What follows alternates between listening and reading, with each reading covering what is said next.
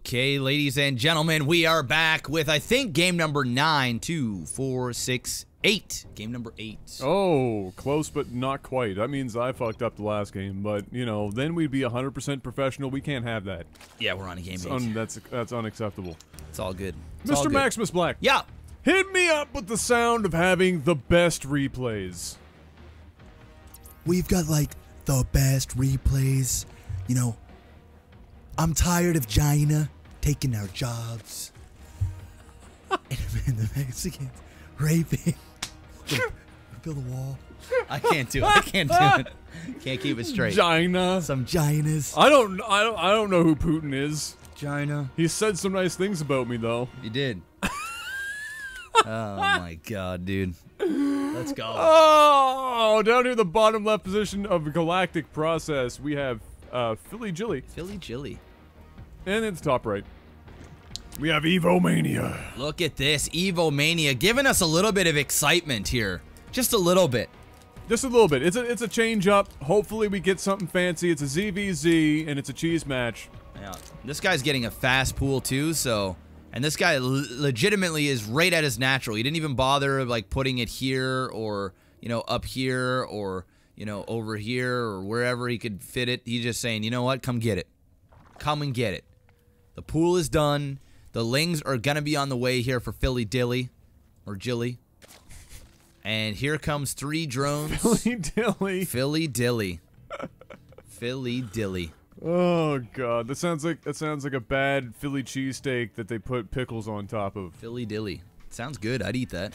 Oh, Philly cheesesteak with pickles? Mm-hmm. You know, I had a dude, I don't know what's up with me, but when it comes to Philadelphia, I've been to Philadelphia's airport probably 4 or 5 times. Well, it's because it's a right? like a common point for us to go to from here, right? If we're traveling, right? Yeah. So usually our layover, whatever's in Philly. Over the years, I have had in Philly, I've had my first experience with Popeye's chicken. Okay, how was that on a scale from 1 to black? How good was Popeye's chicken? Well, not as good as losing 2 spine crawlers and this 3rd drone, but anyway, it was okay.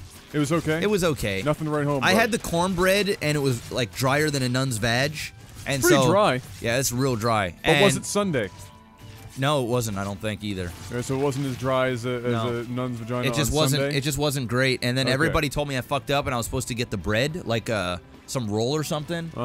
But anyway, that's what I got, and I thought Popeyes was overrated, big time. But maybe it was just one bad experience. And then I had Chick-fil-A for the first time ever in a Philadelphia airport. Okay, which was exponentially better than Popeye's chicken. I've heard great things about Chick-fil-A. I've also heard that there was that big, kick up about, what was it? It was either something racist or something about homosexuals, one or the other, and they fucked up, and then a whole lot of people boycotted Chick-fil-A. Oh, okay. I don't know. I don't think I heard about that. But their food was good, eh? Yeah, actually, you know what? Now I think I did hear about that. No, I think it was pretty big. I think the CEO got fired and shit. I think he was. I don't know what happened. It was something crazy. But anyway, so there was that, and Chick-fil-A was good. They had the waffle fries.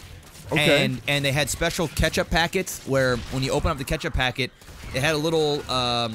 Almost like a little funnel at the top, and you squeeze it, and you can put ketchup on individual fries. Oh, shit. Very, very cool. That's the future. That sounds like they stole that from Japan. So anyway, it was dope. So anyway, that was a good experience. And then I had,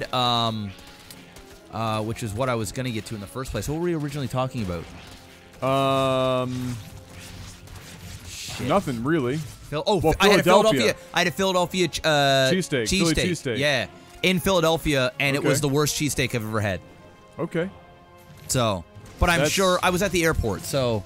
Yeah, you can't judge anything by airport. No. Airport's about the worst of everything you're gonna have. Yep. So if Chick-fil-A was decent at the airport, it's probably even better outside of the airport. Yeah. Oh yeah, same with Popeyes. Remember when we were coming back that one time we had to stop and we went to A&W and it was the grimiest looking A&W in the history. Like, I'm pretty sure that if the food inspector was there, he wouldn't even have to get past the counter. He could have taken a look. What is happening in this game, though? Dude, Blue is throwing over and over, and he literally has done nothing this whole game. He built this and died. I mean, to his credit, it's a slow death. Like, what is happening in this game? This game sucks. Why would you send this in? This game sucks. You know what I'm doing? I'm literally I'm literally pausing this game. Just keep going. Public service announcement. Yeah, keep going. I'm gonna do a little flashy XSplit thing here to show off it. All right. Okay. And I'm just keep doing your thing. Okay. What were we talking about? A&W. Talking about A&W. Yeah, we were at that. I don't even. It might have been Philly's airport. Probably was. And we were on a layover that was pretty long. No, you know what? It wasn't. Toronto, wasn't it? No, it wasn't. No, it wasn't even in Toronto. It was the first airport. It would have been in Cali somewhere, but like San Francisco or something. Okay. But we got there and we wanted to bite before the flight, and we went to the A&W. It was the last restaurant in the court. Like, it was on the very end of the line. Went there and ordered there, and I regretted as I stood at the countertop. My brain was saying, "Stop! Don't know. What do you stop? Your mouth is still moving. Don't do it. Don't fuck. God damn it! Look at this cockroaches. You literally could see cockroaches walking up like the side walls of this little stall that they had. I'm not sure. I'm not convinced I didn't get space AIDS or some other foreign disease. But the burger was freezing cold. The fries were freezing cold. The guy who delivered the food to me looked like he hadn't slept or bathed in what could have been weeks. And probably the shittiest, most expensive meal in combination I've ever paid for in my life. And I regretted every single bite. And I felt like ass afterwards. It was a terrible experience. I don't think it could get any worse. Cool. I mean, food poisoning would have been the next low. The next low. We hopped into a new game. We're just rolling right. We're just going right into the next one. Mr. MaximusBlack. Yeah. Hit me up with the sound of eating shitty A&W and getting food poisoning. Oh man, I could really go for this A&W. I'm gonna grab this Mama Burger. Give me that root beer, bro. That's root beer is pretty good there. Oh, man, this is just. You know what? This doesn't taste very good. I'm not. You know, I thought that the idea here was much better than the outcome. Yeah. But you know what? I'm so hungry, and I've been sitting on a plane for 4 hours. I just gotta finish. I'm gonna deal with this. All right, I'm gonna deal with this. Whoa. I can go to the bathroom here.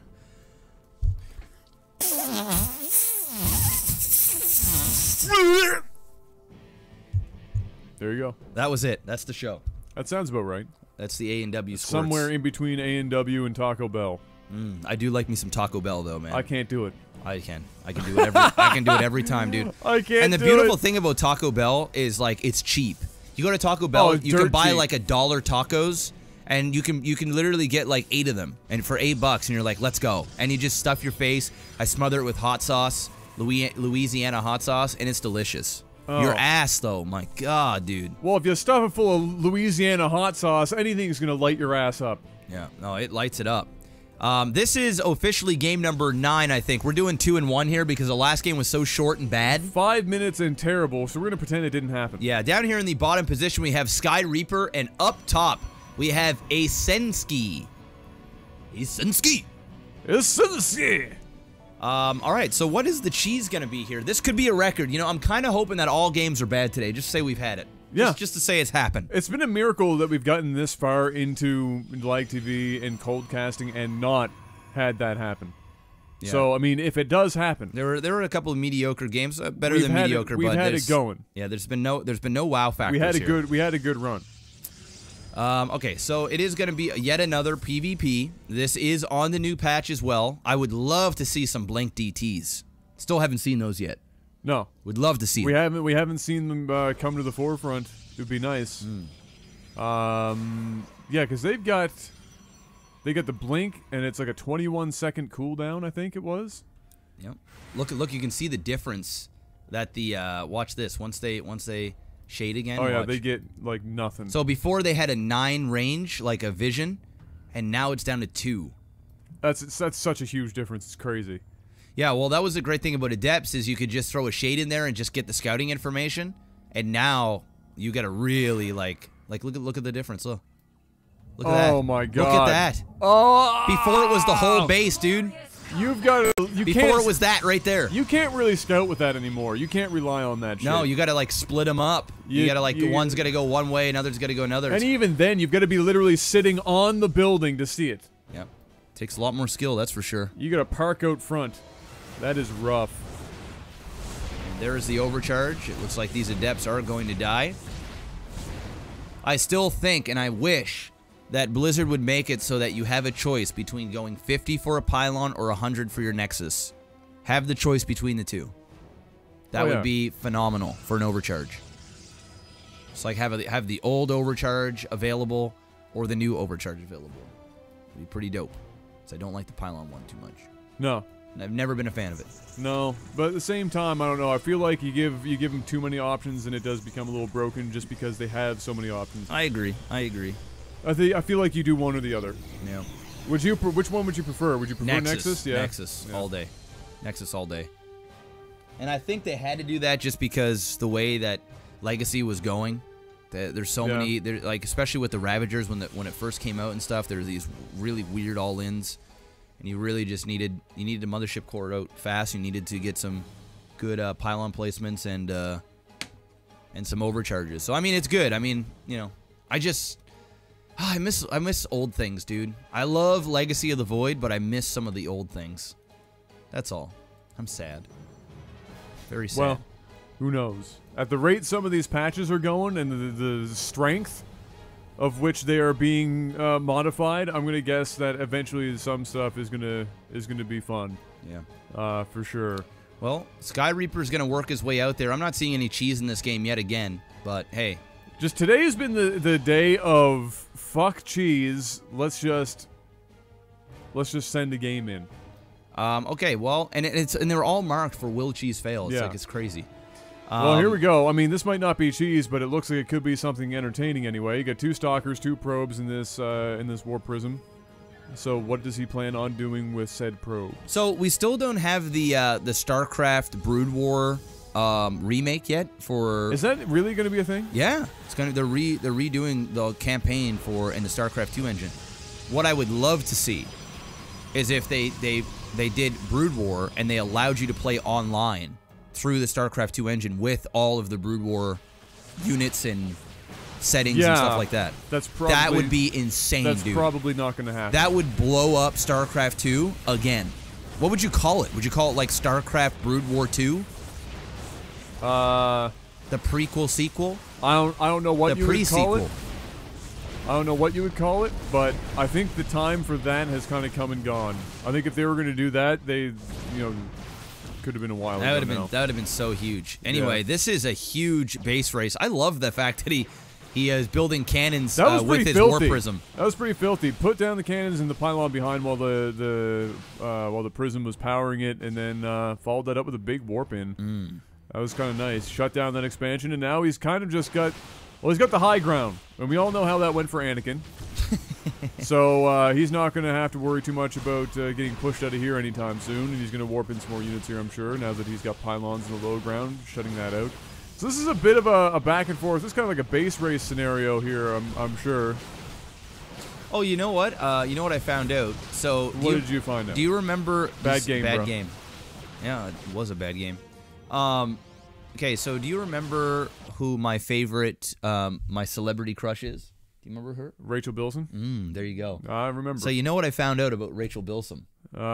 She's unfortunately a Scientologist. No, that would be unfortunate. She is married to Hayden Christensen. Oh, that's worse. She is married. Oh God, that's worse. To shitty Anakin. Oh shit, is Anakin Scientologist? Probably. I don't know.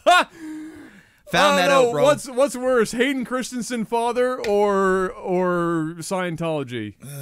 Let us know in the comments below. Pisses me off, dude. I was just so. I was like, It's so disappointing. He's such a shit actor. I hope he's just a really nice guy. I was like, you know what? I got my new king size DX racer chair, and I was like, I'm ready for a FAP session, so I'm searching Rachel Bilson on Google. Oh yeah, got to get. And I see a picture of her with him, and I'm like, what the fuck? Why was she with this douche? And I looked up Rachel Bilson's husband, and it's Hayden Christensen. I said, "Oh my God!" Tell me that didn't kill your boner a bit, bro. Oh, it was gone, dude. There was no fapping. No. You can't come back from something like that. I haven't came since. That's some powerful shit right there. Dude, I'm telling you, man, it hurt, bro. This just in, the #1 birth control on the planet is Hayden Christensen being married to your celebrity crush. Dude, Oh, it was so bad. That dude. is so unfortunate. Bad. All right, well, ladies and gentlemen, that is it right there. 2 really bad games back to back. We had to combo those together. Them. We had to do a combo just to make it serviceable. So, you know, it's like you're getting 2 shitty things, but at least you're getting 2 of them and not just one. Shout outs to our sponsor, Xsplit. Go and pick them up. Try it out for a month or get the lifetime membership so you never have to pay again. And then JORD Wood Watch. Go and buy them Christmas presents. I know a lot of you guys out there are thinking, what in the tits do I buy my girlfriend? What do I buy my parents? You know, I have gotten my parents just about everything I can imagine over the years. I need something unique. Well, how about a beautiful wood watch with an engravement on there? Absolutely, because you can get engraving done. You can get engraving done. I'm telling you, they're quality. We have sold hundreds of them. Literally, hundreds. Oh yeah, hundreds and hundreds of them. Hundreds of them. Phenomenal watches. They look great. They're absolutely reasonably priced. The wood is like my brain wanted to say ethically sourced, like trees had a personality or like a something, but it's responsibly sourced. Because my brain, I'm too tired to think of the word I actually want to use.